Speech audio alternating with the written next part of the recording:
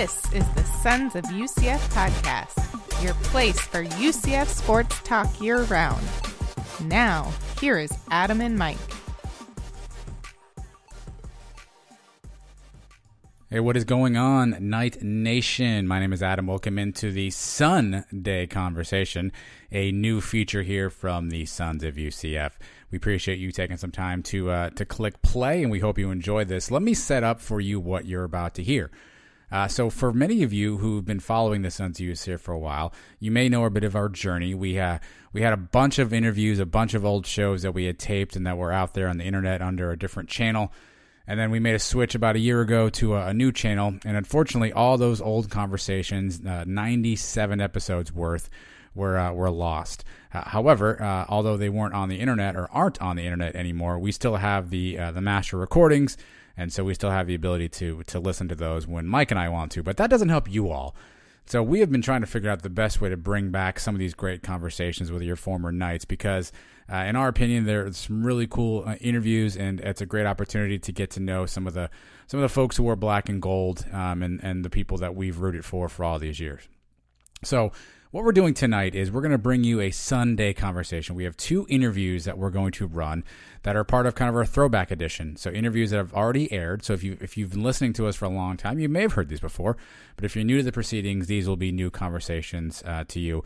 And either way, we think they're both great conversations, and we think they'll both stand up and hold the test of time.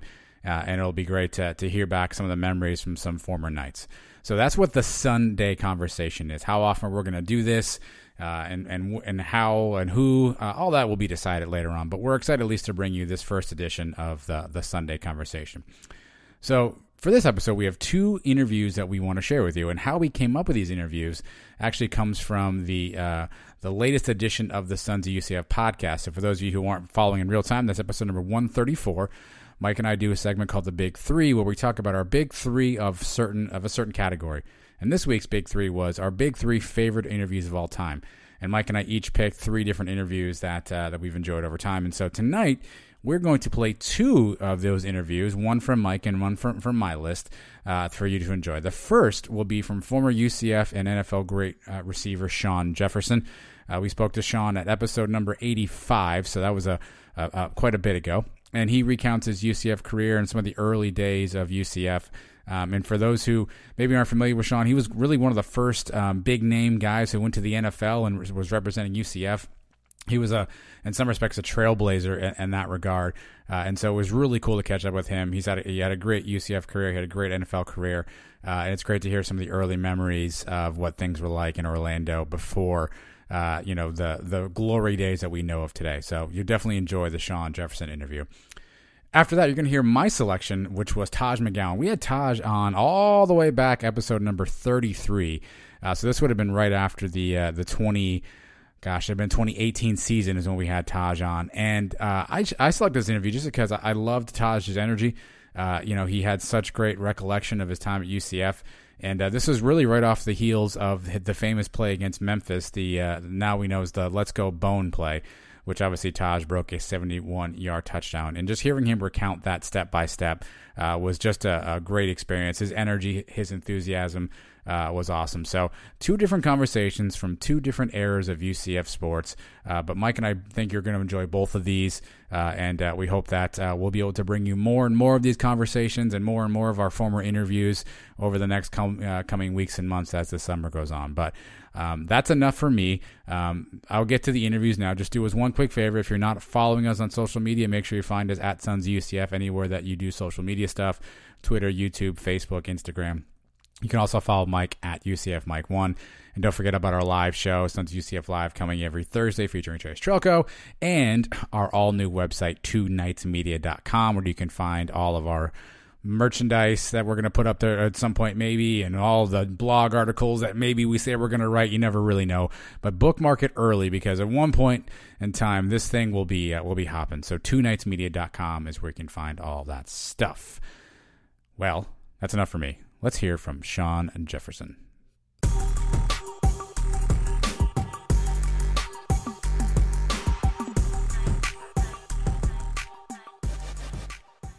We got a real special treat on the show. We've had a chance to cover a lot of really important eras of UCF football, but there's one era that we haven't had a ton of guests on. So happy that we're able to connect with our guest this evening and have him tell this story, because it's quite a unique one. So I'm beyond honored. I know Mike is as well, to offer up a UCF Hall of Famer and a 14-year NFL veteran. Former UCF receiver Shawn Jefferson is joining us on the show this week. Shawn, we appreciate you for taking some time to join us on the Sons of UCF podcast. Man, I really appreciate it. I thank you guys for having me. Look forward to having a good time tonight on the talk show. That's what we're all about, man, is good times around here. Well, let's start with what turned out to be a good time for you, hopefully, is the day you decided to commit to UCF. So, again, I want to paint the picture for everybody. You were there, 88 to 1990, so it's definitely not the UCF that maybe folks are familiar with today. So take us back to that. How did you end up committing to UCF? What was your recruitment process like? And, how excited were you to become back then, I guess, a Golden Knight in 1988? Yeah, it was kind of crazy, because I didn't play football until my 12th grade year in high school, my senior year. And the only reason I went out, to play football, there was a guy in my chemistry class telling everybody to come out, how he's going to be the star of the football team this year.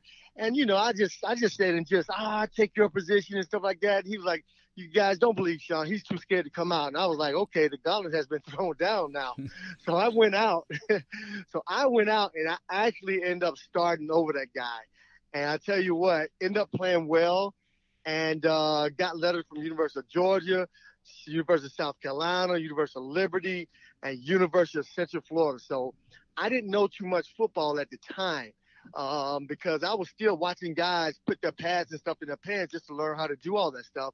So I figured at the time I had narrowed it down between Liberty and UCF. And the night before, the guy who recruited me for UCF, his name was Coach Rick Stockstill. And so the night before signing day, I called Coach Stockstill and was like, I left a message on his phone. I'm like, I'm signed with Liberty tomorrow, because I was raised up in the church, and Liberty was a Christian university. And the guy was like, hey, the recruiter was like, man, he did a job on me. He was like, hey, God is telling me he wants you here at Liberty, blah, blah, blah. He did one on me. So, man, I was like, man, he's right. So I called Coach Stockstill, got his answer machine, like, Coach, I'm going to Liberty. And unbeknownst to me, okay, Coach Stockstill was calling me all that night. I would not answer the phone. My mother was like, Shawn, you need to answer this phone. I know you do in your heart. You don't want to go to Liberty. I can tell and stuff. And I would not answer Coach Rick Stockstill phone call. So unbeknownst to me, I get up the next morning, getting ready to go to the school to sign my, scholarship for the University of Liberty. And I walk out the front door, and you got to understand, I didn't grow up in the best of neighborhoods. So I walked out the front door, and I ran back in with Kirk, and I was like, Mom, there's this white man that's sleeping in our front yard. And then I went back in, and then he knocks on the door. He's like, hey, Miss Jefferson, Shawn, I can't let you make that mistake. You need to be at UCF, man. I drove all the way down here, man, and come here and stuff. You need to be at UCF. So my mother was like, if this guy's brave enough to drive down here in this neighborhood to come recruit you, your butt better sign with him. And so that's how that happened. So it was awesome. It was an awesome recruiting trip. That's probably the best recruiting story we've heard. We've heard a bunch, but never heard anybody sleeping on anybody's lawn. That's a first. So take us back. So again, I want to set the picture for everybody. Again, you're there 1988, late 80s, early 90s. People today think about, the Spectrum Stadium and the Wayne Dench Center and the new Nutrition Center. But y'all didn't have any of that back in the day. Can you take us back to UCF facilities and just walking on campus in 1988? Again, we weren't even we were still a Division II school at that point. We weren't even 1AA just yet. Can you take us back to what that was like and paint the picture for the program, the infrastructure that you found when you arrived on campus? Yeah, when I arrived on campus, it was maybe 12 buildings there. I mean, it was like grass and sand everywhere. And it looked more like a business park more than a college, to be honest, than a university more than anything. And so it was literally nothing. I mean, nothing there. The locker room we had was tiny. The football practice field was tiny. We played our games over at the Citrus Bowl, which was awesome at the time, but there was no training table, no dietitians. We had this card that we got. I used to go to this place called the Wild Pizza. And that's why I lived on the wild pizza and 99-cent Big Macs from McDonald's when I was there. So we had no training tape or anything like that. Now I go back on the campus. I mean, it's like I have no idea how to find my way around the campus. It is a sprawling university that probably has the most students, in university out of any university in the state of Florida. And it's just an awesome specimen to see. It's just sprawling. The campus is unbelievable. The stadium, I stepped in that stadium for the first time, and I remember back when Gene McDowell and Coach Kruzik and all those guys were there, and it was like, one day we're going to have a stadium right here on this campus, man. And just to be a part of the infancy stages of UCF, to going through all the Division II, and back then when we was Division II, Coach McDowell, we played up a division. We were Division II, but we played like 1AA. Like we used to play University of Memphis, so we had a hard schedule. So that's what UCF kind of bit his teeth on. That we didn't play to the level of competition. We played up a level. So so that football program was built on that when he came there and started. He was a tough-nosed coach. But I'm just so glad to see the university in the state that it is today, one of the top universities in the United States, in my opinion, and then one of the best sports programs, football programs there is in the country, who compete with anybody on any given Saturday. You guys mentioned how big we are now, but even back then, the fan base was still there, because in 1998, you were ranked in the top 5 for the D2 schools. And it was a game where we drew over 30,000 fans against Troy State. That game is now known as the noise penalty game. What do you remember about the atmosphere in the Citrus Bowl that night? I remember what I remember is that I could not hear anything in that stadium. That's what I remember most of all. It was amazing, just to be Division II, but to have at least 30,000 people in that stand screaming and everything like that. And Troy State was our nemesis. I mean, it was a drag down knockout and everything. But the thing that I remember the most is the fan from the time the first kickoff to the last second run off that clock. I mean, they were viciously just shouting to the top of their voice, man. It was unreal, just an unreal experience. And a couple of years later after that, we played another semifinal game against William & Mary, I think it was.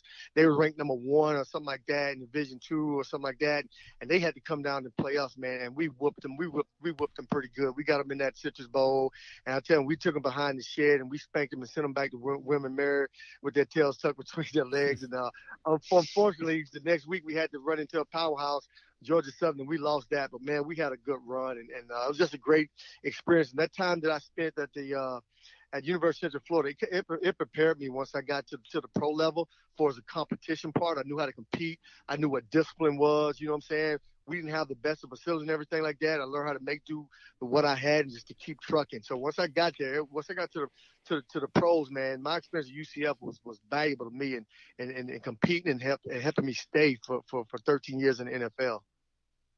Yeah, going back to that 88 season, like I said, we actually got it ranked as high as number 2. Yeah, we lost the last 4 games of the season. What happened there at the end of the year?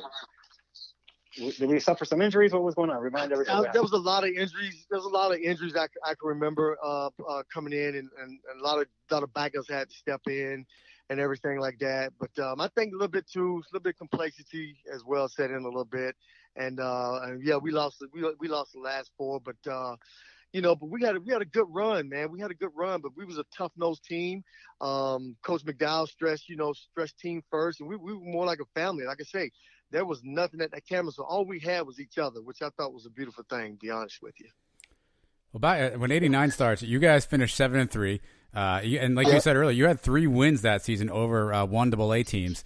So to your point, we played up and we played well. But the team didn't make the playoffs that year. How frustrating, how disappointing was it that to put together a good season, have 3 pretty big wins and not get a chance to make the playoffs that year? Yeah, it was pretty disheartening and everything.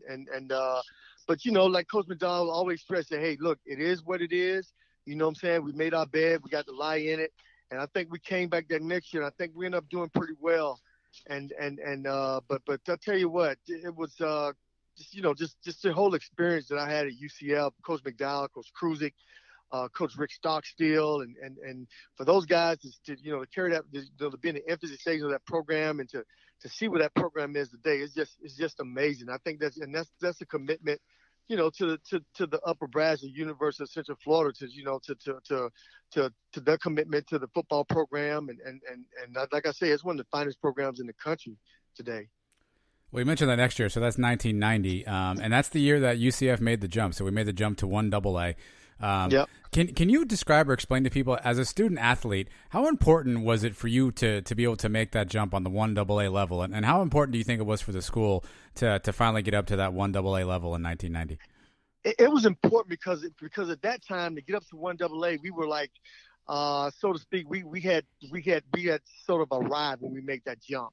And people, I guess the people knew that we was already playing. We was already playing a 1AA schedule anyway, because Coach McDowell always played us up a level, in that regard. But to make that jump, it kind of like put UCF on the map and say, okay, hey, these guys are true contenders now. We better watch out for these guys, man. And ever since then, UCF has just been building up to the football factor that it is today. Yeah, that 90 season, we actually started out 4-3, but then we went on a 6-game winning streak. Yep. How did the team catch fire? You guys just get a lot of chemistry there at the end of the year? You just got hot? I think so. I think we learned a lesson from years past. To be honest with you, you know what I'm saying? We learned a lesson from years past, and we just put it together. And Coach McDowell always preached to us, hey, man, put your nose down and let's work. And one thing we were a tough team. We were a tough team, and we lost our share of games. But I tell you what, when we played against opponents and stuff like that, I'm telling you, they walked away saying, wow, okay, this team is something else. I tell you, we was a tough team. And I think our overall willingness to sacrifice and put our own individual goals to the side and to put the team first, that was a turnaround in that season right there. Dude, that was a turnaround in that season. And I tell you what, that was a hell of a season we put together that year. Like I say, when Mary comes in, and I mean, we smacked them. I mean, that's my most vivid memory right there. Because leading up to that game, all the reports like, man, how in the world are we going to keep up with William and Mary? They had the number one scoring offense, in at the time in the league, and we were, the reports like UCF don't have a chance, but we know they was coming to that Citrus Bowl, so we knew we were a tough team. So Coach McDowell was always saying, hey, let's just get them in a fight. This team has never been in a fight before. Let's put them in a fight. We've been in our share of fights. Let's get this team in a fight, and let's see how they go. And from the jump, we jumped all over them, and they really did not know what in the hell hit them. They did not. Before they knew, kind of figured out what was going on, the last few seconds running off that clock. And we sent them way on back to William and Mary on a long plane ride back. You had a game earlier that season where you only had 3 catches, but you had 135 yards against Southern Illinois. Yes, I remember that game. Did you have? Go ahead. Go ahead. Or did you have a bunch of? I mean, obviously, were long passes, but were they bombs, or were you just lots of runs after the catch? What kind of passes were? I think the first one was a slant route that I took to the house, and then I think Sean Beckton probably threw me a reverse pass and stuff like that, and one more pass. I tell you what, after the game, I had no idea. And my coach at the time was Coach Robert Ecton. He comes to me like, "Hey man, you had 150-something yards on 3 catches." I'm like, "What?"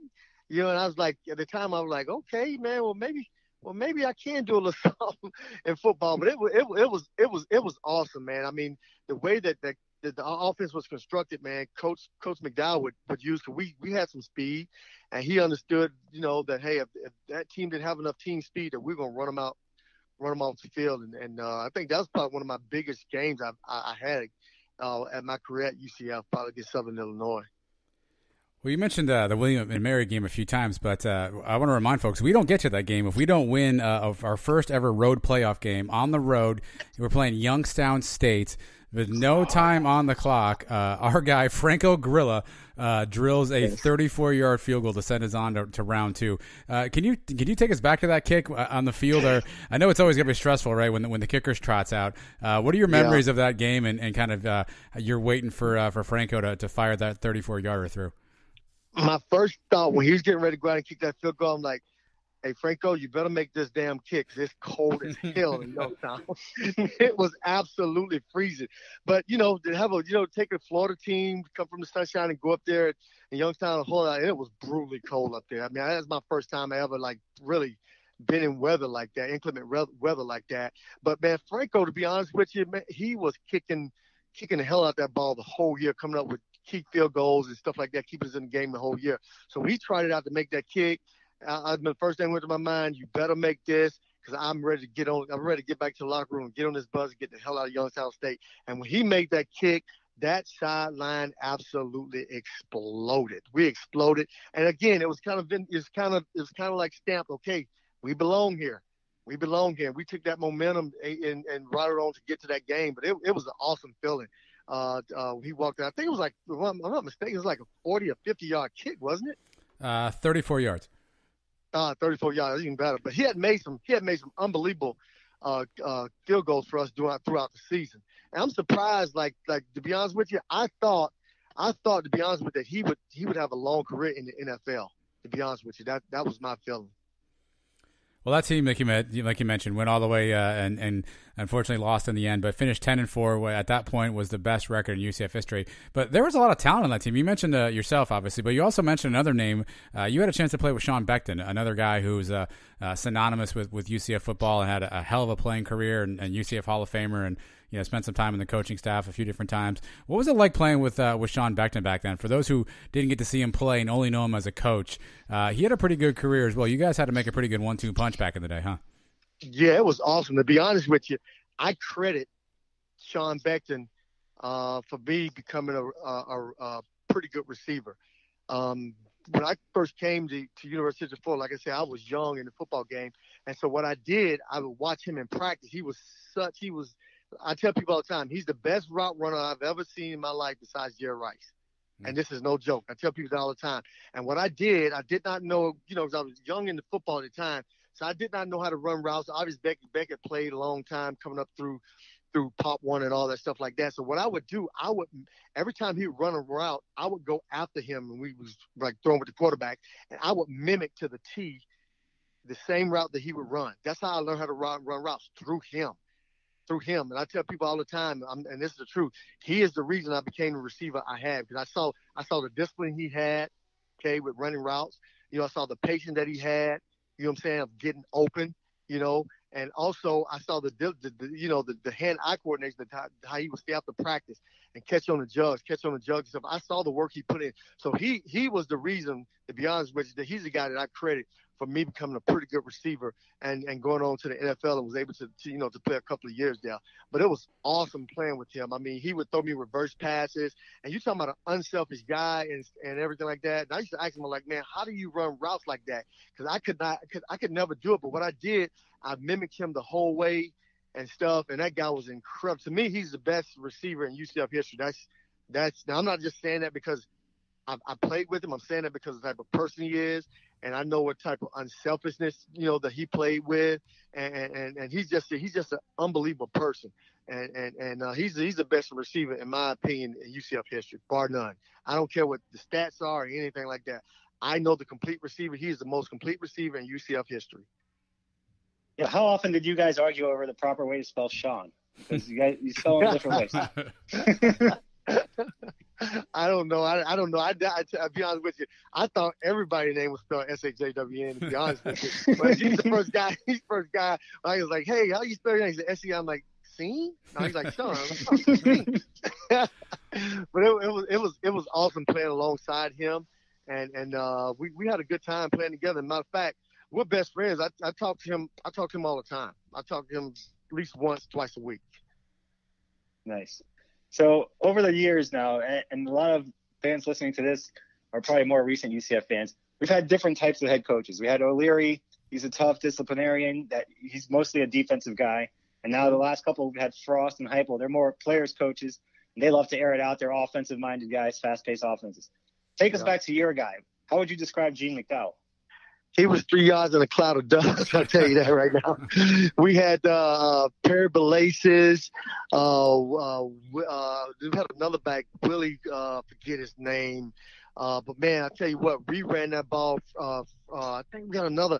We used to call him Italian Stallion. His running back, Giacone. Yeah. That was his name. Oh, my God, you talking about a great back. You talking about hard-nosed. He was the Rocky Balboa, man, of the running backs, big time, man. So we were gonna run the ball, man. Like I say, we were a tough team, and if you couldn't stop our run, we was gonna run down your throat the whole time. You know what I'm saying? So we was 3 yards in a cloud of dust, but Coach Coach Cruz, you say every now and then, he'd be like, okay, enough of this run. Let's try to, we got 2 good receivers, and let's air this thing out. So, but it's just amazing to see how, how football has changed. Back then, you know what I'm saying, it was more of a 3 yards in a cloud of dust. And now, see what UCF is doing now. I mean, they are like putting up unbelievable numbers on the offensive side of the ball. It's absolutely just crazy. It's fun watching them. It's absolutely fun watching them. You also had Kruzek, you said, was he the offensive coordinator the years you were there? Yes, he was offensive coordinator year I was there. Former Pittsburgh Steelers quarterback. So he knew how to throw the ball, and he knew how to manipulate defenses in order to get them in the coverage that we wanted to get into them in order to throw the ball. So, and I think that's a big part of why Shawn Beck and I was so successful. What was it like playing the Citrus Bowl in the late 80s? Because I remember Adam and I were there. It was 98 to 2002. I remember there was troughs in the bathroom. The stadium's kind of old. I know it's gone through renovations now. What was it like in those years back in 88, 89, 90?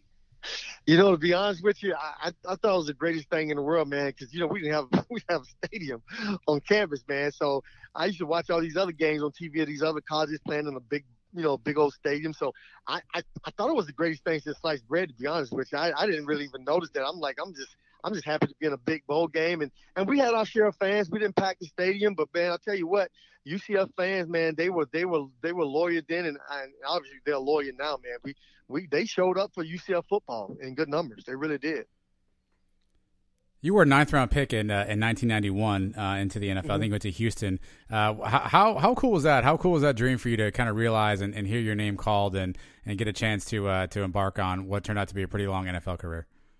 Yeah, it was kind of like it was kind of surreal. Like, and I remember when I picked up the phone and said, "Hey, Shawn Jefferson." I said, "Yes, this is the Houston Oilers. We just drafted you in the 9th round." I was like, and to be honest with you, he told me that my first response is, "You got the damn best receiver in the draft." And and to be honest with you, he chuckled. He's like, "Okay, yeah." I was like, "No, you got the best receiver in the draft. I'm telling you." I say, "Listen, I got my clothes packed now. I can be on a plane to come there now." He's like, "Hey, just wait a minute. The NCAA don't allow us. You got to wait to Benny camp and all like that." But that was my mindset. You know what I'm saying? That was my mindset. I kind of felt like, to be honest with you, there were some receivers, that actually went before me, whether they went to big-time school or not, that went before me that I thought that I was better than. And to be honest with you, out of all the receivers got drafted in that class in 1991, I outlasted every one of those receivers that got drafted in the class. I think all except one. I outlasted all of them. Late more years than all of them. But it was kind of surreal. It was kind of a surreal moment to hear my name being called. And to get to training camp and see guys like Warren Moon and these guys you grew up watching on television, you're like, oh man, this is real stuff now. And to get there and have to go to compete. And just like I say, going to UCF and with Gene McDowell, man, when I went to those camps, man, I knew what it was to compete. I knew what it was to stand my ground and not back down. And I think early on during training camp, I think that what kind of stuck out with some of the coaches there, and kind of how I held my own, and I was tough. I had to fight and claw my way the whole time. As a 9th round draft pick, that's a late draft pick, and you're probably not expected to make it. But early on in camp, man, I kind of caught the eye of some coaches there, and then I was able to stick and volunteer for some special teams and stuff like that, and was able to play some special teams. So I cut my teeth on that, man, and we went to play San Diego in a preseason game, but before that, we went out there a week and scrimmaged with them. So all during that week, I remember I was having good practice and stuff like that. When the game came on Saturday, I crushed it. I had like 2 touchdowns in the game. I played well, had a good practice all that week competing against those guys, and we won the game. We got back to Houston, and late that night, and then I wake up the next morning. I'm sitting at I'm sitting at the lunch table, breakfast table, just having some eggs and sausage, and I get tapped on the back of my shoulder by an operations guy, and he's like, "Hey, look, your services are wanted in San Diego." And I kid you not, within an hour, I was on a plane headed to San Diego. They traded me for a Pro Bowl defensive lineman named Lee Williams, and I was just a 9th round draft pick. So I went there. So it worked out. It worked out well. It worked out well for me. It really did. It sure did. And you actually became kind of a trailblazer. You were one of the first, if not the first, receiver out of UCF to make it in the NFL. And Since then, we've had a slew of guys. I don't know how much the common fan realizes that, but we've had a slew of guys who have come in the league at the receiver position. Brandon Marshall, Mike Sims-Walker, Brashad Perryman, Doug Gabriel. Yes. We got Traquan Smith there now. Gabe Davis just got drafted. How cool is it to see all these wide receivers coming out of UCF kind of following in your footsteps? And how much pride do you kind of take knowing that you're one of the first guys to get in the NFL wearing the UCF uniform? It's an awesome feeling, man. But I'm telling you right now, I'm not surprised by the receivers and the players that UCF is producing, coming into the NFL now. I mean, I'm not surprised. Again, that started way back, with when I got there, we were playing upper level, we didn't care who the school was. We played University of Memphis. We didn't care. So those guys, coming out of UCF, man, we're hardened. We're battle tested.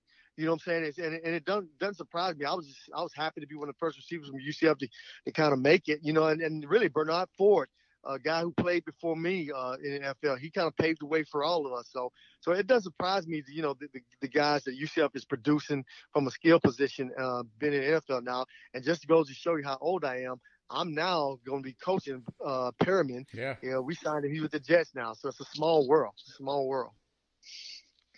Yeah, you were inducted to the UCF Hall of Fame in 2002. Who gave you that phone call, and how honored were you when you finally got that call? Yeah, it was. I think it was Coach Mike Krusick.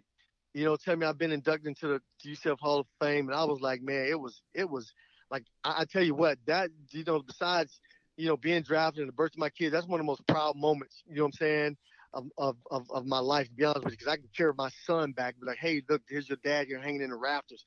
At UCF, that was a proud moment. And to be honest with you, man, the credit belongs to Sean Beckton. Beckton taught me how to be a receiver. He really did. So after I got the call from Coach Krusick, Sean Beckton called me and also told me, and I thanked him. I said, Sean, this is because of you, man. You taught me how to play the receiver position.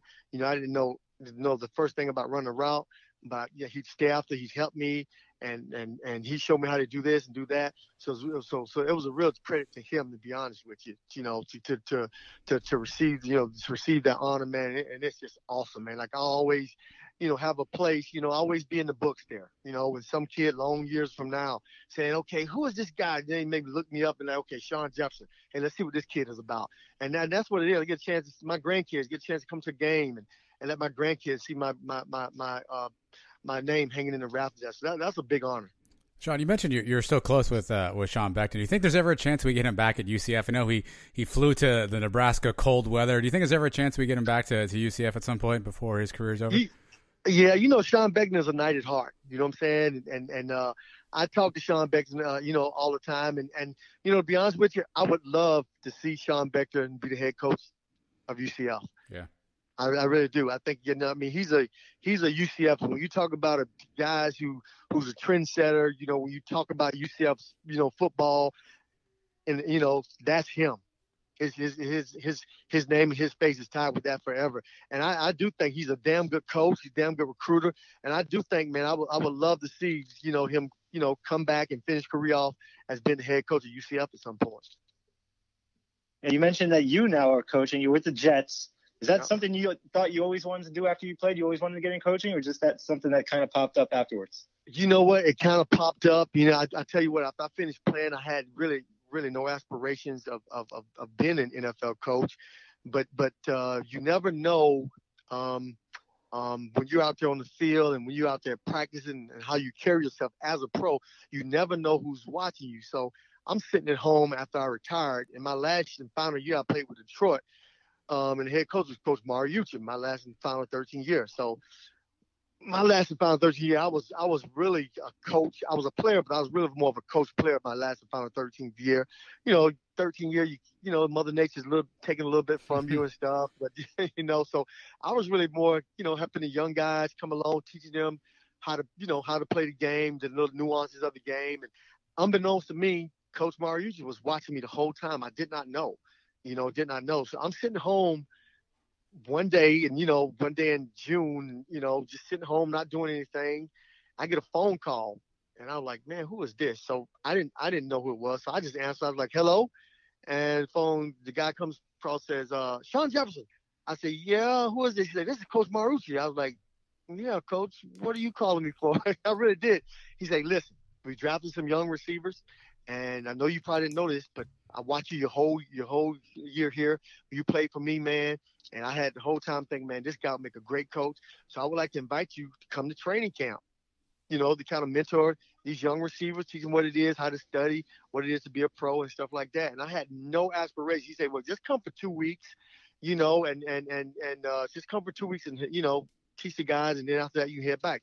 So I did. I went for 2 weeks. So after 2 weeks in, he's like, hey, you think your wife will let you stay another week? I'm like, yeah, coach, no big deal. I'll stay another week and stuff like that. So after that week was up, he's like, how about staying through the whole training camp? I'm like, yeah, coach, no big deal. No big deal. I'll stay through the whole camp.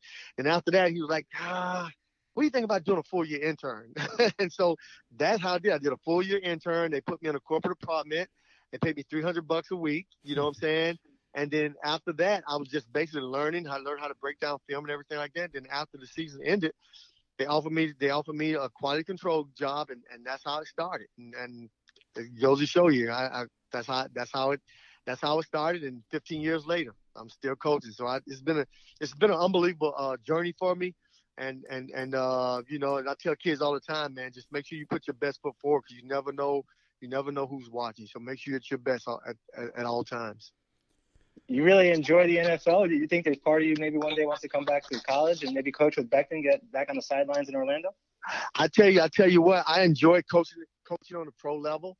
I can tell you this: if Beck ever gets a job down at UCF, I'll be the first one. I'll be on the first plane headed down there to coach for free for him. I really would, man. I really would. I got so much to give back to the guy who really taught me how to play that position. Well, you're a legend in your own right, so and we appreciate you taking some time. And what we do around here, Shawn, is we end every interview with what we call kind of a random rapid-fire question. So we're going to ask you a bunch of questions. It could be about anything. It could be music, movies, sports, food. You never know what you're going to get. So are you prepared? Okay, cool. Are you prepared for some rapid-fire questions? I am so ready. Let's roll them. All right. You mentioned that you had a pretty long NFL career. You played with a lot of great quarterbacks. Which quarterback did you play with that threw the hardest ball? The ball that like almost broke a finger or busted your gloves up? Who threw the hardest ball? Damn Michael Vick, man. That guy had a damn cannon. He would throw I didn't care whether he's 5 yards away or 50 yards away. It was coming on the rope. So Michael Vick, he was a lefty. He was a lefty too. So, I mean, it was a different rotation on the ball, but, I mean, goodness, that was no touch, man. It was bazooka the whole freaking way coming at you. As a receiver, is it cool for you to be like, hey, don't throw so hard? Like, what do you do in that situation? Yeah, I really couldn't kind of say that, because that's kind of like coming out. Like, that's kind of like saying, hey, don't throw me the ball, but I want the ball. So I just had to take it. But, I mean, he was a phenomenal athlete now. I mean, he kind of changed the game at the quarterback position at the time. Coming into the league, but I mean, he had a cannon on it, and I'm telling you what, it came in hot every freaking throw. You've had the chance to travel all over the country over your career. What's your favorite city to visit in America? Oh gosh, Boston, Massachusetts, man. I really do, with the history up there, and their love for sports. You know what I'm saying? And the outdoor. I tell you what, me being a guy from the South, when I went to play up there in New England, in Boston, I had never seen when autumn time come and the changes of the colors of the leaves and stuff like that. So it was just, I thought that was the most beautiful sight in the world when autumn rolled around and got to see the changing of the season and everything like that. So that would be my favorite city. You know, I got a chance to go, sit there and see the Red Sox play at the Green Monster. So that, to me, that's my favorite city. You retired from the NFL, I think, in 2003, right? Absolutely. So so if you time that up with UCF, we had some good years in the late 90s with Dante, but how long did it take, or how many times did you have to explain to people when they asked you where you went to school? How often did you have to explain what UCF stood for or what UCF was?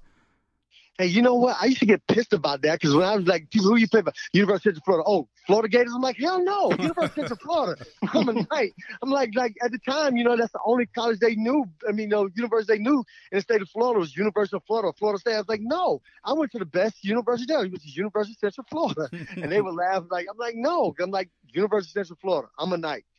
Chill. I'm a Knight. So did you have any influence on your son? Because he ended up going to Florida.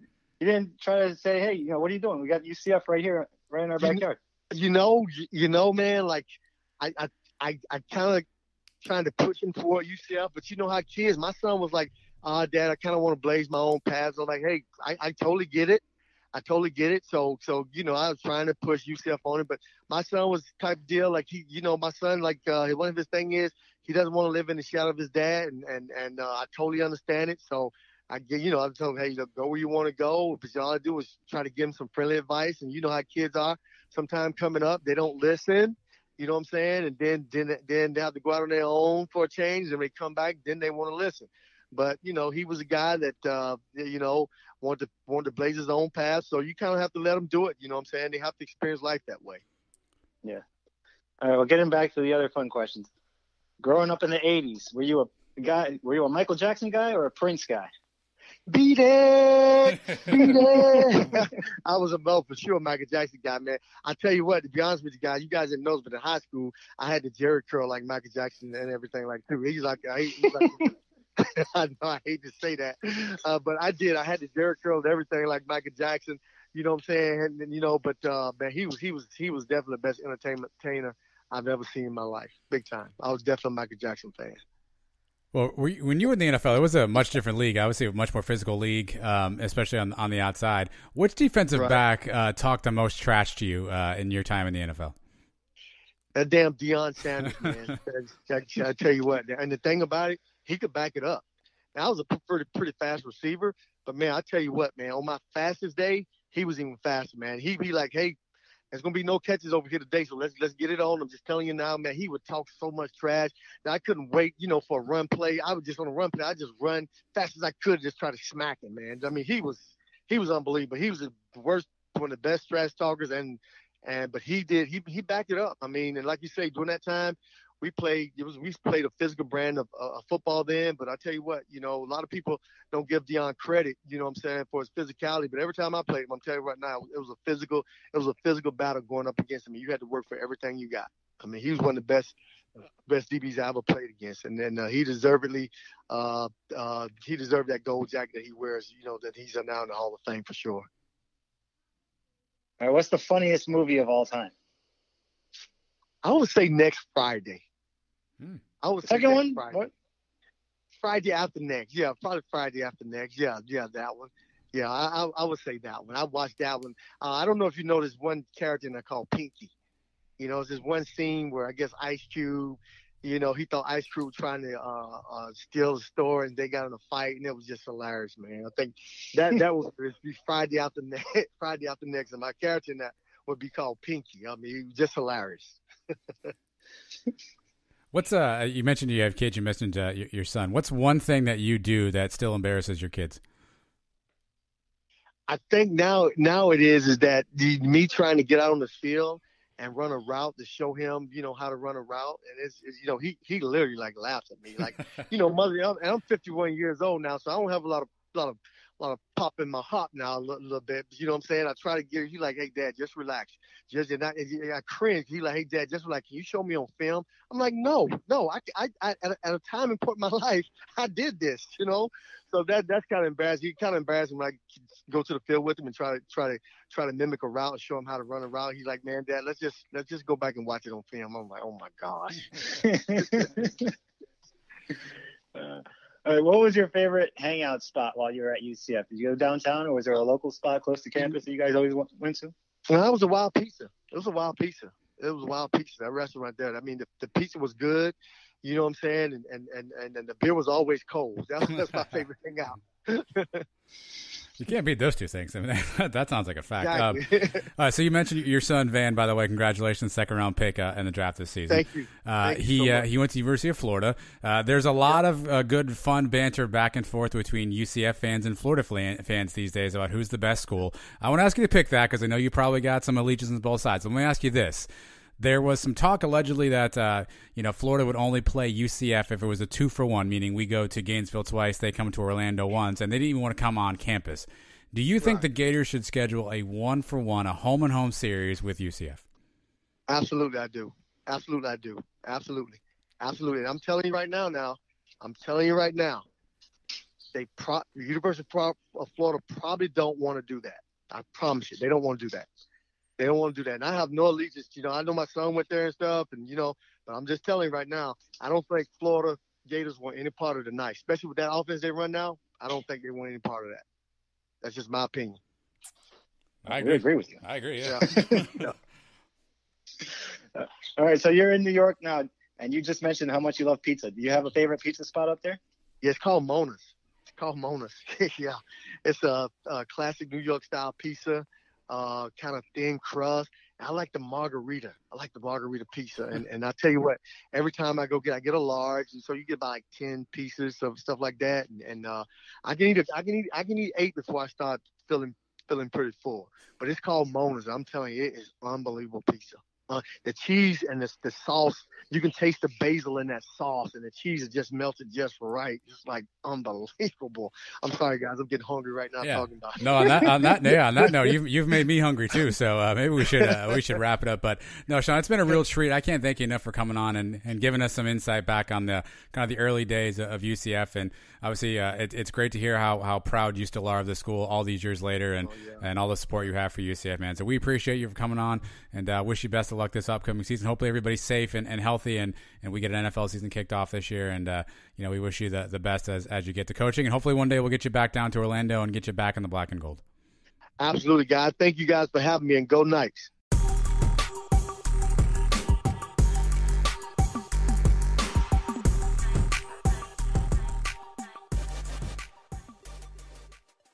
All right, our next guest spent 4 years in UCF and was in the backfield for his entire 4 years.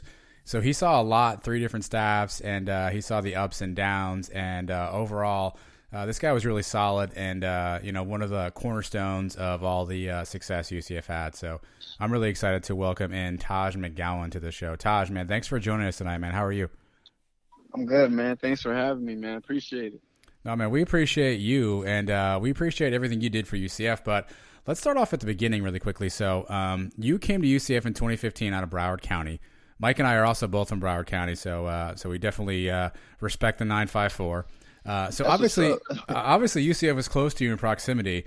But what made you decide UCF as a college choice? Was the Fiesta Bowl win a part of it, or I guess what made you decide to come to Orlando for your college career? The crazy thing is, when UCF first started looking at me, there were 2 key things that really intrigued me. The first one was obviously the close proximity to being home, so I knew it would be really easy for my family to watch me play. And the second thing was that year they were only taking 1 running back, and for them to want it to be me, it just made me feel really special, and it showed how much I thought they cared about me. So those are the 2 main reasons I came to UCF. So you were the only running back recruit that year? Yes, sir. I was the only one. That's awesome. Who was your main recruiter? Who was the guy who was down there spending time with you? Danny Barrett. Okay. Coach Barrett was one. Yeah, I talked to him a lot. Cool. All right. Well, it's not our favorite subject either. The first season, 2015, your freshman year, it didn't go well, obviously. Right. But you saw a lot of playing time that year. Right. I think you actually had the most carries in your career, for 85 carries that year, right? So Mm-hmm. what was that experience like as a freshman? It wasn't the most ideal experience you would want, but I mean, it was definitely eye-opening, man. It just because coming out of high school, my team from high school was doing really good. So to go from a really good team to just like a very bad year, it was strange. It felt weird, and just the vibe from the whole team wasn't where it needed to be. So it was kind of a you got to grow up fast type of deal where like you never want to go through that again. Yeah, well, 2016 came around, obviously, Taj, and we saw a bunch of changes, right? So new staff came in, obviously a new system. Some new guys came in, obviously some other guys graduated. But you were still kind of a young player, obviously, just coming in as a sophomore at that point. For you, what was the biggest adjustment going from that 2015 season and that 2015 staff to the 2016 season and the new staff overall? The biggest adjustment was the one I would say was obviously just the whole scheme change. With O'Leary, it was power, eye, down your throat, in your face. And then when Coach Frost got here, it flipped to spread. Like now the running backs gotta know how to play receiver. Now it's like dynamic speed. Everybody's fast. It was like night and day from what I came in with, and that was the hardest thing I would have to say. Just switching that whole dynamic from a full power offense, which was what I was used to in high school as well, to basically everything is spread scheme. That was the hardest for me, to be honest with you. How long did it take you before you got comfortable, right? So I know obviously you guys went through spring practice and then fall practice and obviously into the season. When was there a time where you finally like, okay, I got it, I understand the system now, and you actually felt comfortable? Midway through fall camp, I felt like everything started to click. I was like, okay, I'm starting to get this down. Spring, obviously, for everybody, was a learning curve. I mean, we were always just out there running around, trying to run fast and do everything fast. But I think that summer and the beginning of fall camp, that allowed everybody to just like hone in and like take a deep breath. And we've been in it for a few months now. So let's just take a step back and breathe and let's move things out. And I think after midway within that first fall camp was when I initially started to get a hold of everything. Yeah, that season was pretty fun, actually, looking back. Anything would have been fun coming off no wins. But you guys looked pretty good. It was you can show that the team was progressing, Right. And we were in all the games. Even the ones we lost, we could have won a few of those, too.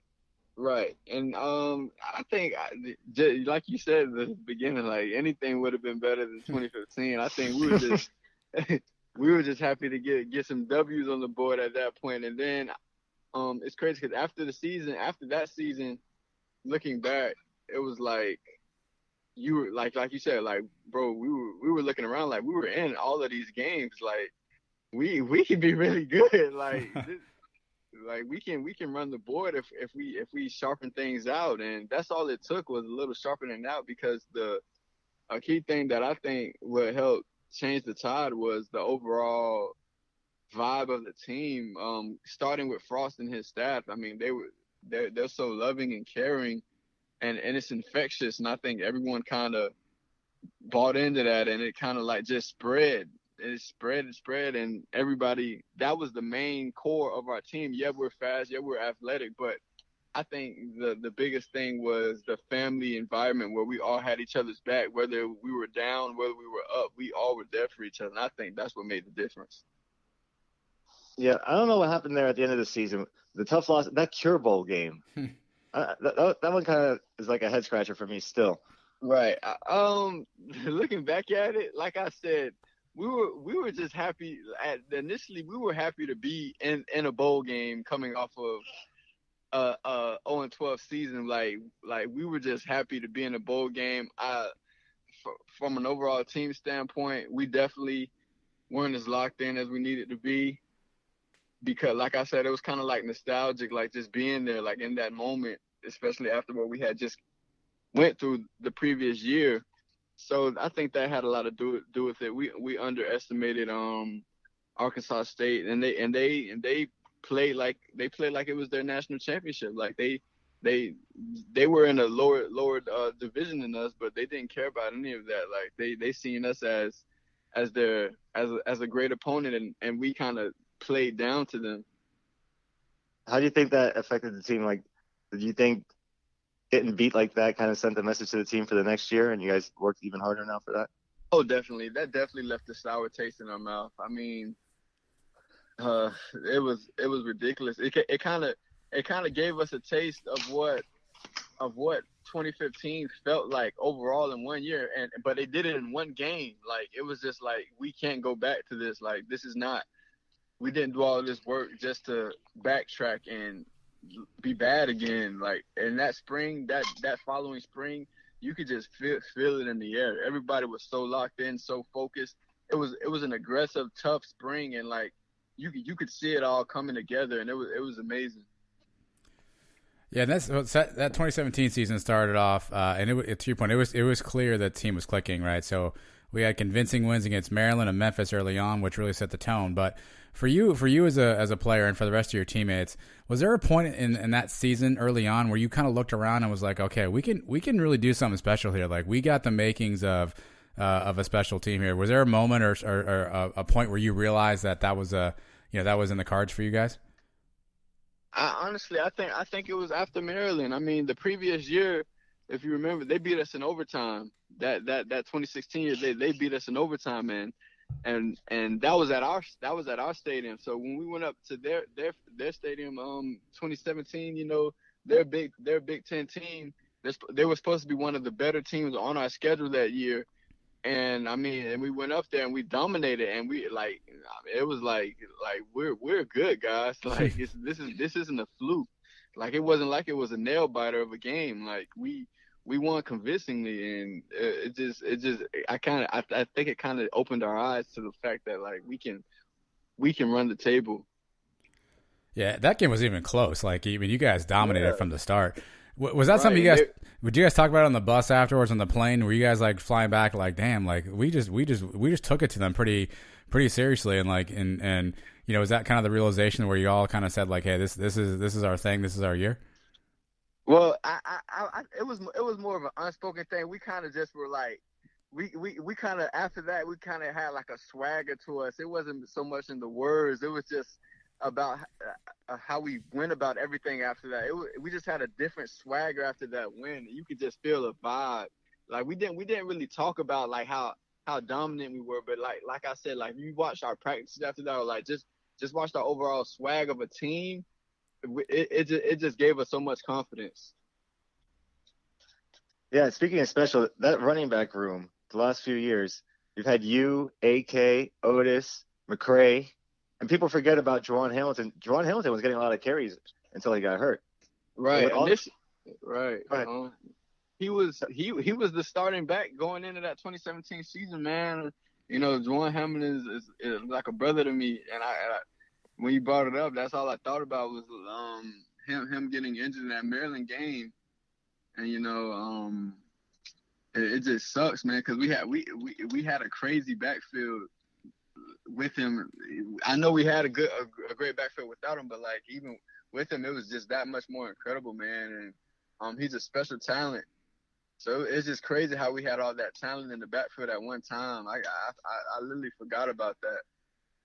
Yeah, how competitive was that in practice every day with you guys? It brings out the best in you. You have no choice but to go out there and compete. I mean, because the thing is, no one's gonna slack, and if you are slacking, the next person is gonna do something good, and you're gonna be like, hey, I need to pick it up, or I'm gonna get left in the dust. And I mean that's the great thing about having all those special backs in the backfield. It really made you compete with them and with yourself. I mean, you unlock levels that you never would think you would unlock. I mean, you know, because those guys are like way smaller than me, but they're real good out the backfield, like routes and everything, and that just made me work on route running and everything that much more, because I'm like, I want to be as good as them at out the backfield as they are, and that's just something that pushed me to be better and every day. Yeah, well, so the other thing is, I mean, you guys all bring, you know, something different to the table. I think that's, you know, it's kind of rare that you all each have a unique skill set and it complements each other really well. But so let's talk quickly about those guys for a second. I'm gonna give you the name of one of those guys, and you give me the first thing that comes to your mind when I say that person's name, right? Okay. So let's start with AK. What about Adrian Killens? What comes to mind when I say Adrian Killens? Burner. Can't catch him. If he gets past you, it's over. Well, let me ask you a question real quick, Taj. Just me and you talking here, Taj. Heupel seems to run him up the middle a lot. What is that? Is that schematic, or is that just part of his scheme? It would seem like he'd be better on the outside, but he seems to get a lot of runs in between the tackles. Is that just part of the Heupel offense?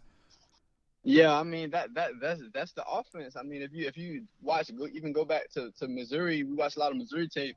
That's the bread and butter of the offense, the power inside zone schemes, man. And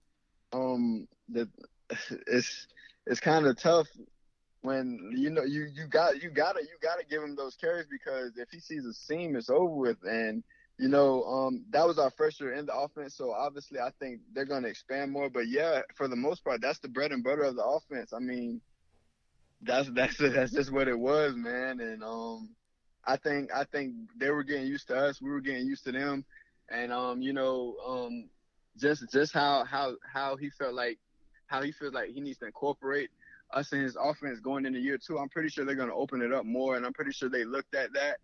And I mean, either way, I know AK made it work. I mean, he's a great player, and you're right. He's definitely diverse on the outside as well. Like that's really where you want him to get the ball at. But like I said, that's the bread and butter of the offense. But I'm almost certain that going into year 2, they'll definitely find more ways to get AK on the outside more. Well, speaking of diverse, how about this guy, Otis Anderson? That's a Swiss Army knife, man. He can get you all 3 phases of the game, running, catching, and returning, man. That's my boy right there. Like I said, he's just 3-dimensional. I mean, like if you got him in the backfield, boom, he gets out in the slot. You put a backer on him, it's over with. Like that's not fair game. Even DBs can't even stick him. And then you get him in the punt return game, and it's like he's a cheat code. I mean, his cuts are he has great cuts, great vision, man, and he's a really special player. Yeah, do you think? So he spent a lot of time at receiver this past season, obviously. Do you think he'll spend more time on the outside, or do you think they'll find ways to get him back in the backfield this year? I think he'll definitely be in the backfield more this year, but as we stated earlier, with all the talent we have in that room, at some point you just want to get as much of it on the field as possible. So if you can have AK, Greg, or Ben at running back and have him in the slot, it just gives you that much more diversity in the game, and it makes the defense have the game plan more. But I definitely feel like he'll be in the backfield a lot more this season. Well, you mentioned the next guy. I mean, this guy exploded last year. I mean, he was just he was on fire really the second half of the season. Tell us about Greg McCray. That's a technician right there, man. Smooth. He's one of those dudes. He does everything right, man, and he's decisively strong.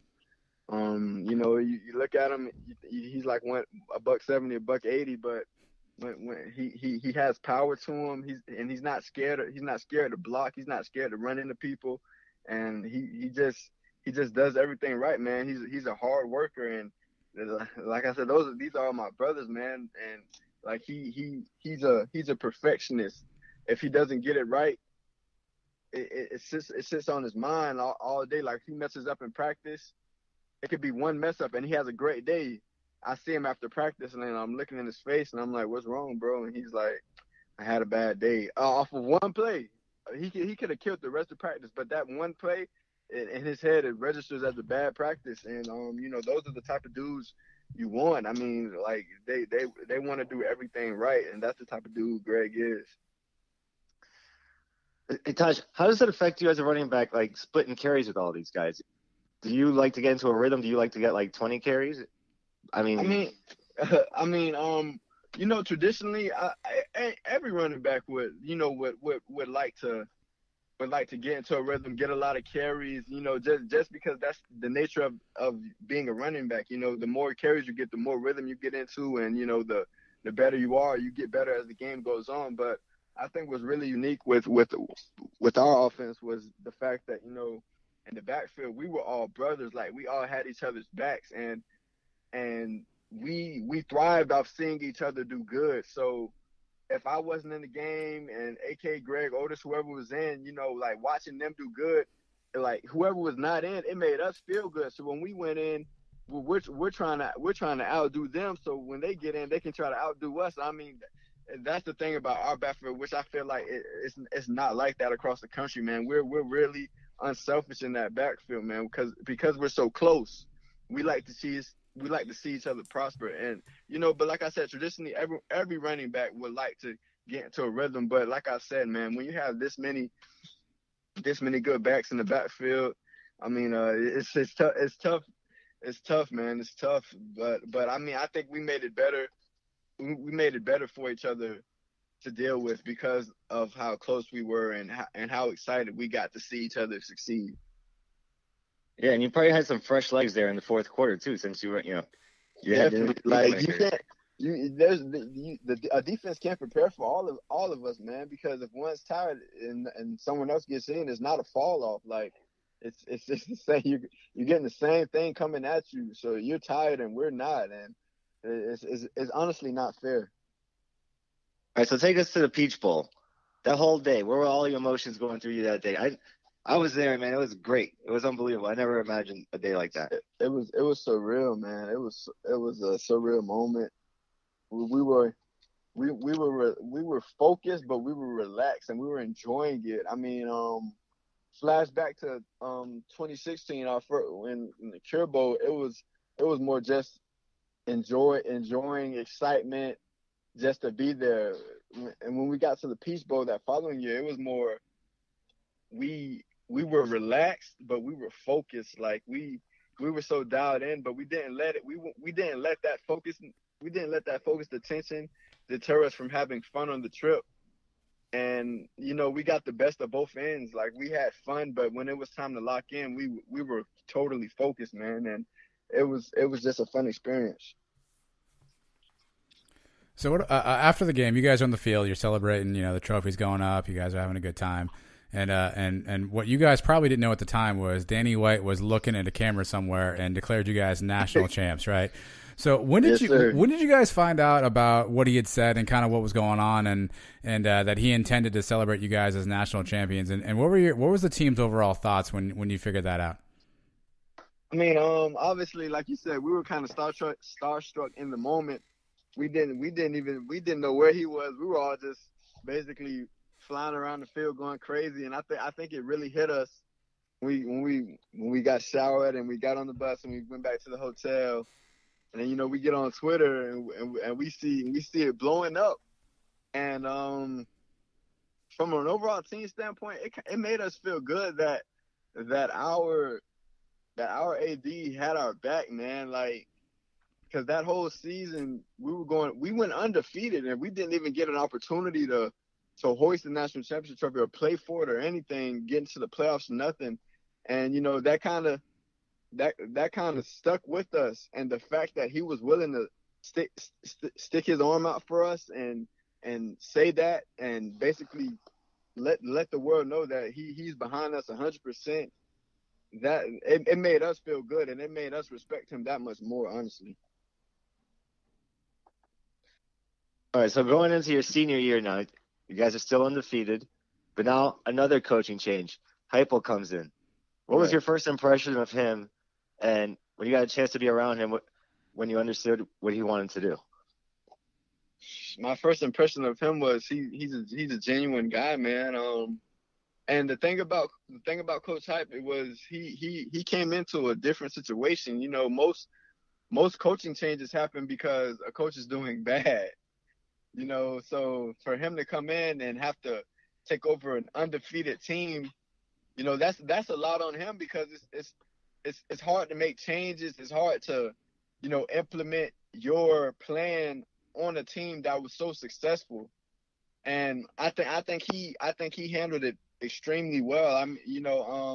The thing he did well was he asked our opinion on a lot of things. He didn't just take it upon himself. He didn't just come in and put his foot down and this is you're gonna do it this way or the highway. No, he kind of nurtured us and was like, would you guys like this? How do you feel about that? And I that made us respect him even more from the jump because we kind of felt like, all right, we have a voice and he's listening to us, and that made us feel good. I mean, he listened to our concerns, and the whole staff was like that.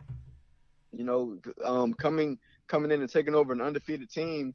And obviously those guys you're taking over, they're used to success. So for you to come in and try to implement your plan in most of our heads before he got there, it's like, how is he going to change anything? Like, what is there to change? But the fact that he allowed us to be a part of the process and have a voice in the overall aspect of everything, that just it just shows the type of dude he is, man. But as a running back, how did your role change with Heupel in there? I honestly, you know, the main difference between Coach Frost's offense and Coach Hype's offense, because they're very similar. Like it was in Coach Hype's, it's just more inside zone and more power. And honestly, that's kind of my bread and butter. So if anything, it kind of made me more comfortable being back in that type of environment. You know, being back in the you get it and hit it. You know, inside power. It was more of that. And honestly, it kind of fell into what I was already, the type of running back I already was, you know, a one cut downhill runner. And it wasn't a hard transition, and it wasn't a lot of thought that I had to put into it, honestly. Your average doubled this year. Right, yeah. So, Yeah, I mean, man. how about having all those receivers spread out wide? How much does that help you? Does it Man, open things up for you? The splits are ridiculous, man. The crazy thing is we noticed it in that spring. When we broke past the first level, it was almost like nobody was there because the splits were so wide. It was hard for DBs and nickelbacks and outside linebackers. It was hard for them to get there because we're spread out 4 wide, and their splits are crazy ridiculous. So there's most of the time it was one linebacker in the box. So if you get past him, it's like, whoa. And I think that was the craziest thing for us as running backs to see, like, bro, like these splits are going to help us out. It's going to be hard for defenders to get to us. And if they do get to us, we're 20 yards downfield, or we're in the end zone. Like that's the incredible thing about this offense, man. All right, so we have to talk about the play, Taj. Let me set this up, right? It's October 13th. UCF's at Memphis, or at Memphis, Tennessee. It's 4th and 1. We're on our own 29. We're down 13 points.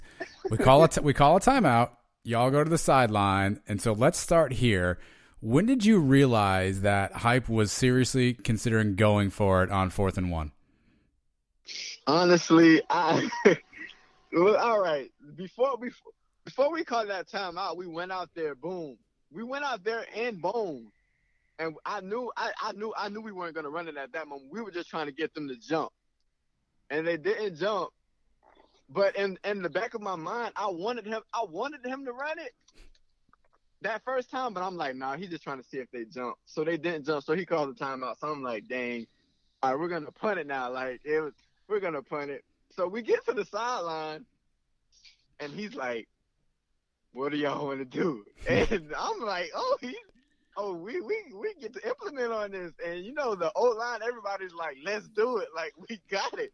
And I'm like, yeah, let's do it, man. We got it. And he's looking around at the coaches, and you know, the coaches hear us saying it, and they're nodding in agreement, like, hey, they saying it, so let's do it. And he's like, all right, let's go Bone. And I'm like, oh snap. All right, so Bone is the formation. Was there actual a play call, or was it just? Did you guys just know what it was just based off him saying let's go Bone? It's the play. The formation is Bone. The play call is Truck. But we kind of get to the line and we look over at him, and we can either go belly or truck. Now belly is when Tristan Hill gets it up the gut. Truck is when I get it. So we get to the line, boom, Kenzie gives the hut, whatever, boom. Then we look over, and I'm like, I just know he's going to call belly. He's going to give it to Tristan because it's 1 yard. I mean, like, he's going to give it to Tristan right here. I think Tristan can get 1 yard. And he goes, truck. And I'm like, let's go. Okay. So, I mean, and then at that point, I grab it, and I was already predetermined in my head that when I got it, I'm leaping. I'm jumping through the line. Like no one's gonna stop me from getting a yard. And it's so funny because when I got it and I jumped through the line, I'm like, no one touched me. Like, am I still up? Okay. And then I see Tristan clobber a dude, and I'm like, oh, this is a house call. There's no one else back here. And it was like a kid in a candy store, man. It's like that. And it was such a surreal moment. Like the atmosphere off from that play on was crazy, man. It it was the greatest moment of my UCF football career as a player. I mean, just to be in that moment, just to help your team get a W on your own 29-yard line. I mean, just to know your coach has that type of faith in you as a team and you as us as a team. I mean, that it just made it so much feel so much better, man. Did you guys ever practice that play, or did you guys ever run that play in a game before the Memphis game? I think we might have ran it one time. We ran truck one time before, and we ran belly, the one with Tristan, and he scored on it. Yeah. So, but we practiced it. We practiced it once a week on Thursday or Friday before the game. We practiced it one time a week, and it's over with. I mean, it's not something like we do all the time. I mean, it's a once a week type of thing, you know. If it's a last resort type of thing, and it had so happened to be a last resort at that moment. All right, so for those of us who will never understand this, when you break away like that, like is that the longest run of your life? Are you just like looking over your shoulder? Do you get tired halfway through? Like, take us through like when you know that you're all alone. Like, is your biggest fear getting tired or someone chasing you down? As somebody getting the ball in that much space, obviously anyone's biggest fear is getting run down, unless you're AK. But to be honest with you, I was fully confident. I mean, throughout my life, I can't say I've been run down from behind. So, and just to be in that situation, that is a fear in the back of your head. And most people, you know, they try to look at like the jumbotron to see like where the people are behind them while they're running. But I was just looking at the end zone, man, because I knew if I ran straight, I was fine. But yeah, definitely.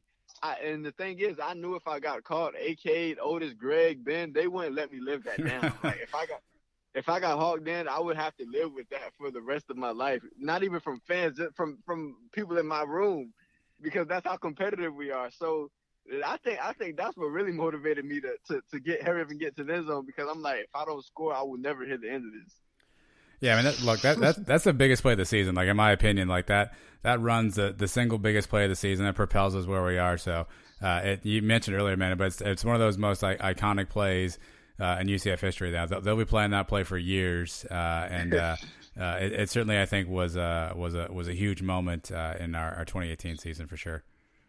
Man, I was happy to be a part of it. Yeah, man, dude. If we don't even get that first down. I mean, you said we're down 13. That's like late in the third quarter already when that happened. Yeah. I mean, it's like it's raining.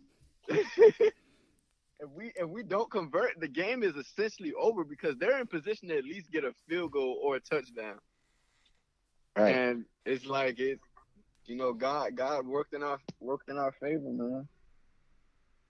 All right, well, yeah, 25 straight over 2 years with 2 different coaching staffs, with all the the playoff snubs and stuff, the idiots in the media.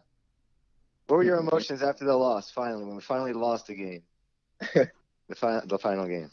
Oh, man, it was a roller coaster, man. At first, it was like, it was unbelievable. I couldn't believe it. We hadn't lost it so long, man. I forgot how it felt like.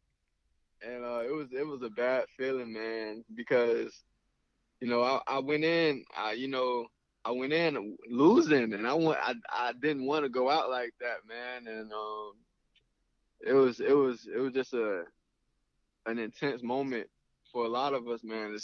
Me especially, But then after I got in the locker room and I showered, and then you just sitting there thinking, it's like,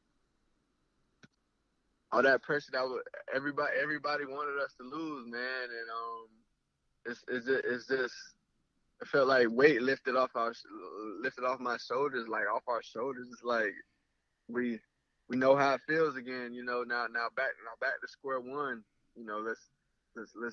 Let's try to run the tables again, but just to get that feeling again of a loss, it was an intense moment, man, honestly.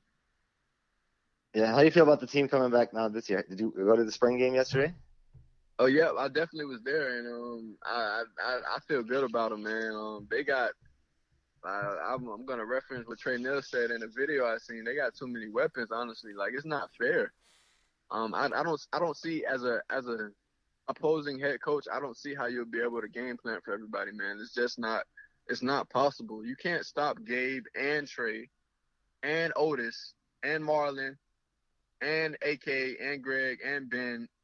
Like, come on, man. Like, and we have all of our quarterbacks are great. I mean, they all have potential to be great. So it's not like, I don't know, man. I just think they'll run the tables again. And then on defense, man, we got the best safety in the nation. We got two of the best corners in the nation. You know, we got a great stable of linebackers led by Nate. Great D line led by B Hayes, man. I don't know, man. I think it'll be another great season, honestly. Undefeated again, right? That's the plan. You know, I'm not trying to put any pressure on those guys. But that's the new standard around here. Right, babe. Might as well. Yeah, you might as well say that. I mean, anything less is a disappointment, honestly. Everybody, you know, normal teams, you know, they want to win 9-10 games, man. But in our family, man, that's not the standard. Yeah. So you've been preparing for the draft? Yeah, man, it's been a grind these past 3-4 months. I mean, it's just constant workouts, talking to teams, visiting. You know, it's an intense. You know, now it's basically after pro day, it's like you're stuck between where am I going and what am I gonna do. Like this is a terrible time right now, honestly, because you're in the land of unknown because no one knows where they're going, man. It just gives you a lot to think about. Your mind's everywhere. You getting any feedback from teams? You've been talking to teams, you say? You know anybody that has some interest? Yeah, a lot of teams were very impressed with my pro day, and I actually just came back from the Bucks on Saturday. I had a visit, and then I'm going up to Jacksonville for a visit on Tuesday. But I've been talking to a lot of teams over the phone, just doing interviews. You know, they've been coming down, working me out, man. And it's a lot to take in. I'm just that'd happy be cool, huh? One of the Florida teams? The Bucks and the Jags. Yeah, I think that'd be cool to stay down here in Florida, right? Oh yeah, it would be great. Like I said earlier, another opportunity for my family to watch me potentially play, man. You're a Dolphin fan though, from down here? Huh?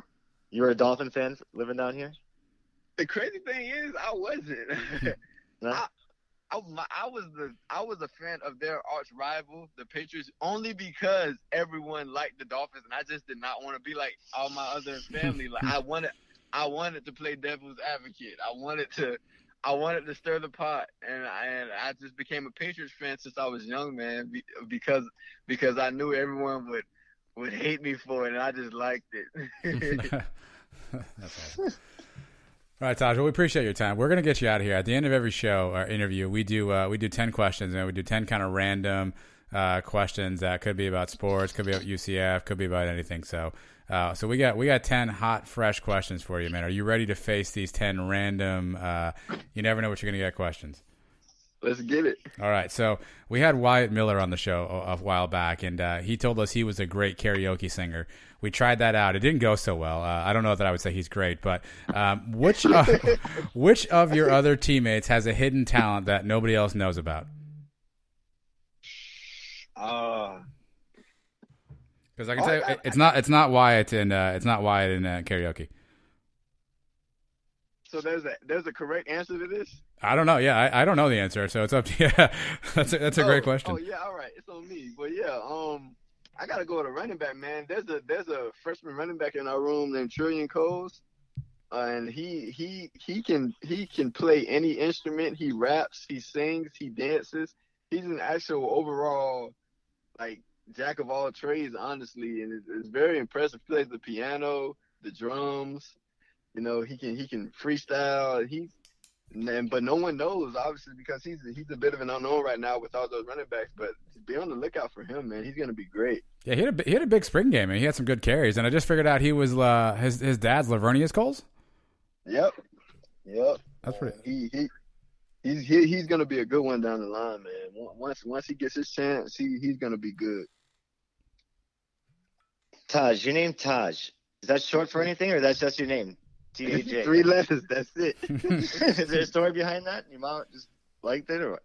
Oh, my mom lets like family members pick our names, and I just so happen my aunt just actually my godmom she landed on Taj Mahal because she liked the Taj Mahal. So Okay. it's as simple as that. It's cool. It's unique. I've never met anybody else named Taj. Yeah, I like it. I mean, I don't have a choice, obviously, but it's going on. All right, Tosh, give us this one. What's a movie that makes you cry every time you watch it? A movie that makes me cry. Oh man. I'm gonna have to go with a movie that makes me cry. Sheesh. I can give you one of mine real quick while you think so. Every time, Remember the Titans. That one gets me every time after the guy gets in the accident. Let's go. Yeah. Every time it gets me. Remember the Titans. I'm with you on that one, man. Especially being a football player, man. It's just like in your head, you're in the movie with these guys, and yeah, all right. I'm with you on Remember the Titans. And Coach Carter also does it to me too, even though I don't play basketball. It's just sports, and those tragic moments in those movies, man. It hurts. I understand. I can admit I've cried a few times too. All right. So you're obviously not a Game of Thrones fan, right? Because a big season premiere is going on while we're taping this. Yeah, nah, I've never watched the show. Me either. So what is your favorite show? Like, your show is on tonight, what could we not do the interview because you had to watch what show? My favorite show of all time is a show, I don't know if a lot of people know about it. It's called Psych. Yeah, I know what you're talking about. Yeah. I never actually. Yeah. I've seen maybe a couple episodes here and there, but yeah, I know what you're talking about. That is my favorite show because I'm a big mystery. I'm a big mystery guy and you like crime stuff like that. And this show they kind of intertwine crime, mystery, and comedy. And my mom started watching it when I was younger, and I got stuck with it because she watched it, and that's my favorite show. I mean, I go in the house, I don't even watch regular TV because their last season's already over with. So I just watch it on Amazon Prime. You know, I mean that's all I watch, man. All right, there's a new trend going on right now, Taj. There's a song out called Old Town Road by Lil Nas X. All right, so by the laughing, you've heard of this song, yes? You have no choice. Is it a good song or not? I don't know. I can't tell. Is it a good song or not? I believe it is a good song, and I believe the remix with Billy Ray Cyrus makes it an even better song. Okay. Because I feel like that song brings everyone together. I mean, if you're a hip hop fan, if you're a country fan, whatever you like, I mean, that song, it just feels right to me. It feels right. I get a good vibe, and then that was the original. Then when I heard Billy Ray Cyrus on the remix, I was like, man, and he killed it. He killed it. So that is a great song, man. But I feel like it's gonna get played out really fast. Well, that's the trick in the music industry, right? You make a remix and you make one hit record into two, right? So that's the trick in the music industry. So they definitely figured that part out. Right. They definitely extended the life of it. For sure. Who is your favorite running back to watch in the NFL? AP all day.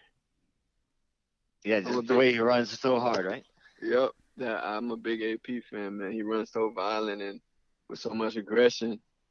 And, he's very consistent. And, he's one of the best backs to ever play the game. All right, so you try to model yourself after him, right? Huh? You try to model your game after his? Definitely, man. That's when I'm not watching Psych, obviously. I'm watching film from him, man, because he's done it at such a high level for such a long time. You just want to be like that.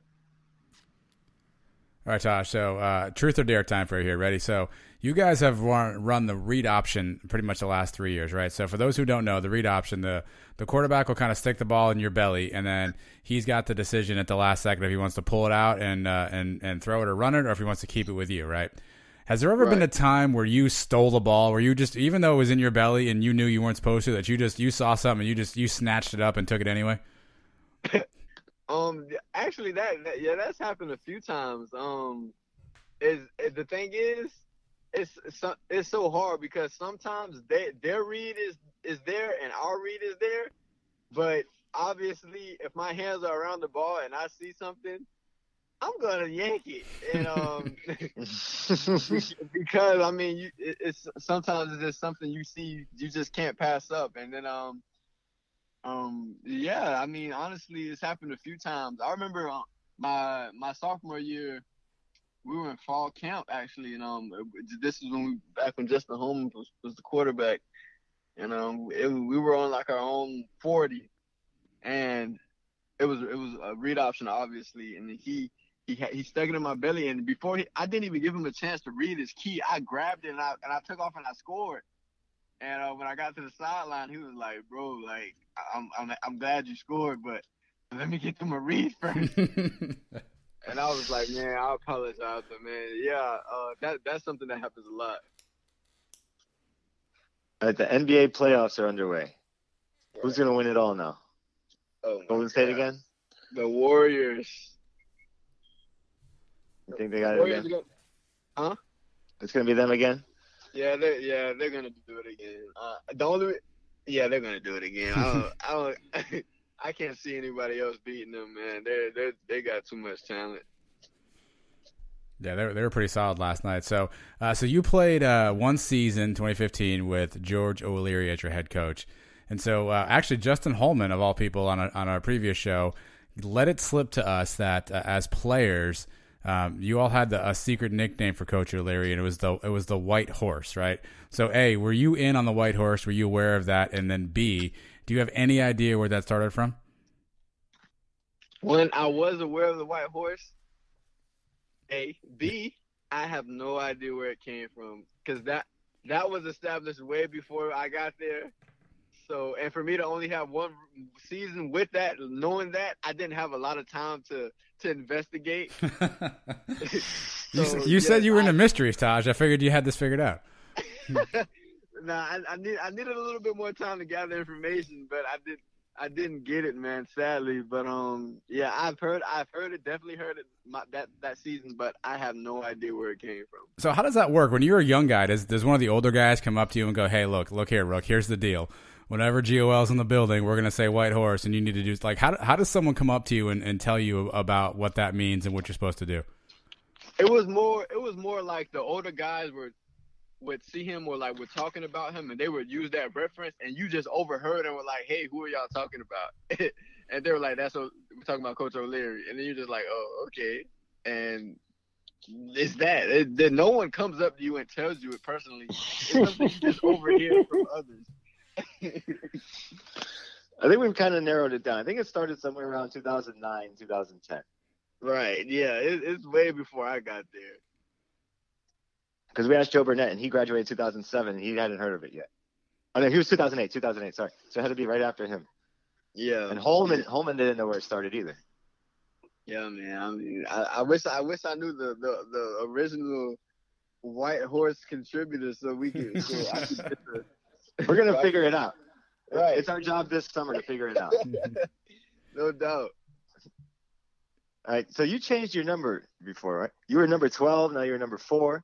Is there any reason for that, or is there a number you like better?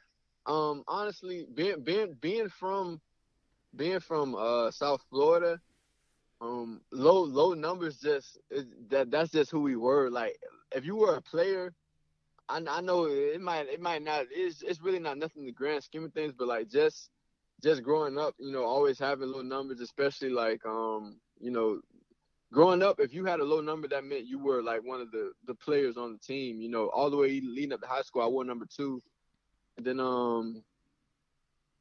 the crazy thing is Trey left that season before my senior season, and I was like, Man, I wanna end my senior season, like with the number. I was gonna get a low number regardless, but I was like, no better number to get than get Trey's. And man, he was my roommate for 2 years before that, and it just felt right. Well, you certainly wore it well, Taj. And again, you brought the most iconic play of 2018 to the team, and probably one of the most iconic plays we'll see in UCF history. And not only that, man, you represented UCF really well through your 4 years there. You were a team player. You were part of ups and downs. You stuck with the program, national champion, and you went out 25 wins in 26 games, man. Certainly a great run of a career at UCF, man. So we appreciate everything you did for the program, and we certainly thank you for joining us tonight on the show. I appreciate y'all, man. Thank you for having me. Hey, Taj, man, good luck with the draft and everything and your career coming up and whatever you do.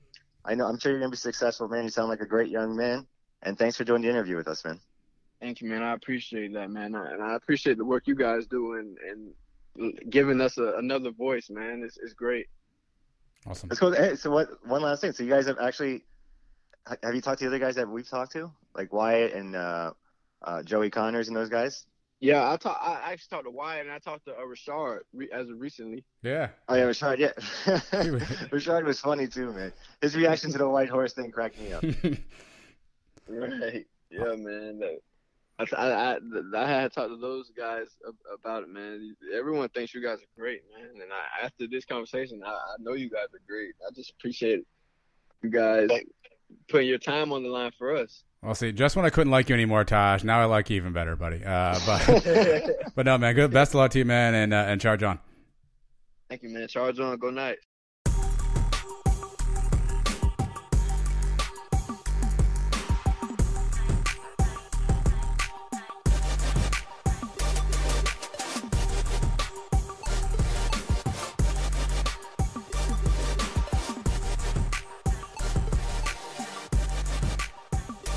All right, thanks again for listening into the SONday Conversation, brought to you by the Sons of UCF podcast. Make sure you find us wherever you get your high-quality podcasts, and don't forget to follow us on social media. Until we talk next time, everybody have a fantastic day. Sons of UCF signing off. Go Knights. Charge on.